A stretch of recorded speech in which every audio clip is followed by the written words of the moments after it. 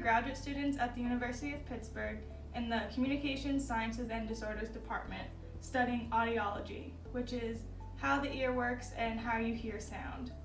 So today we're going to be making a model ear. And this may not look like an ear, but there's a lot going on behind the scenes, which is what we're going to discover today.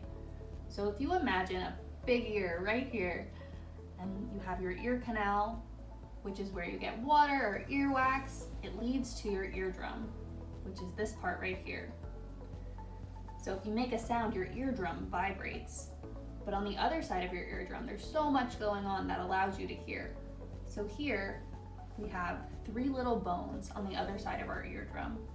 So here they're represented by some cardboard, a bendy straw, and a ping pong ball.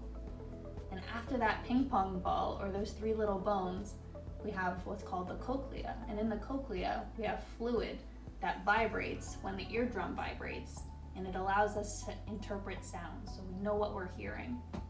So here, if we clap our hands, or if we make a sound on the outside of the ear, we'll be able to see with the craft we make, those sound waves moving through the system and vibrating that liquid in the inner ear. So these are the items that you'll need. A spring pan with the bottom taken out, so it's open on both ends, or any kind of circle like that.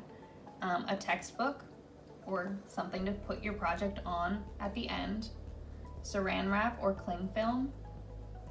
A Tupperware container with water.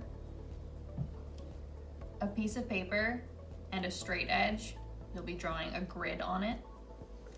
Some scissors, a rubber band, cardboard, a pen or marker, a bendy straw, crazy glue, a ping pong ball, and tape. For step number 1, you need your circle, your cling film or saran wrap, and a rubber band. So what you're going to do is place the circle on top of your saran wrap and pull it in so it's nice and tight.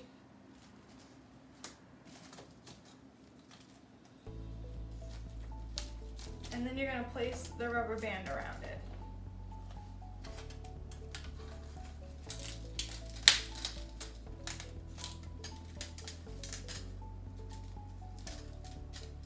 Like that.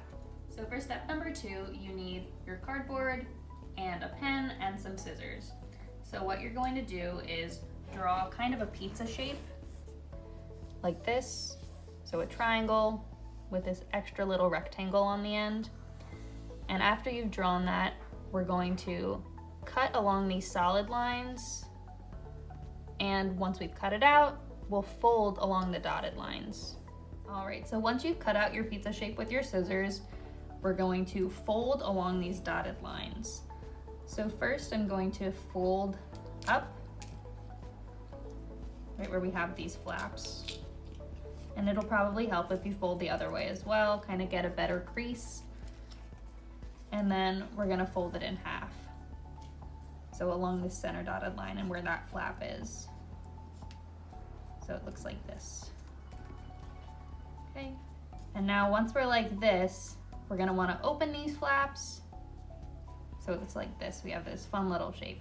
Step number 3, you need the cardboard you had just cut out, a bendy straw, a ping pong ball, any type of glue, and tape. So first, you're gonna take the open part of the flap you just cut out and put the straw inside with the short part pointing down and the long part inside the flap. Then you're gonna take your tape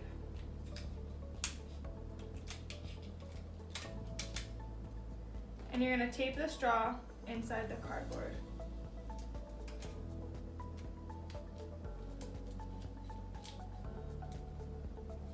And then once you do that, you're going to take your ping pong ball and glue it to the bottom of the short part of the straw.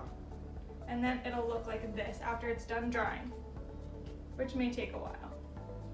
For step number 4, you're going to need your spring pan with the film and the rubber band, what you just made, so the cardboard, straw, and ping pong ball, and some tape. So take the cardboard and open up these flaps, and you're gonna wanna place it on the film just above center. And you're gonna take your tape and tape each corner.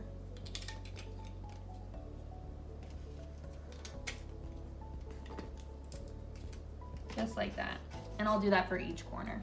After step number 4, this is what it should look like with the cardboard taped to the film. And then for step number 5, you need this, a textbook, the Tupperware container full of water or anything full of water, and the grid you made the lines on. So first I'm gonna put the grid underneath my Tupperware container and then place my circle on top of the box. So this is our completed craft. Again, we have the eardrum, the 3 bones, and the fluid in the inner ear. So whenever you make a sound or hear a sound, the eardrum's going to vibrate, moving the bones like this, and then moving the liquid in the inner ear. Okay, so I'm gonna clap really loudly on this side of the eardrum. So as if I was clapping outside of someone's ear. And you can see those ripples in the water that show that that sound wave is traveling through the system, getting to the inner ear, and this person would be able to hear these claps. Thanks for listening.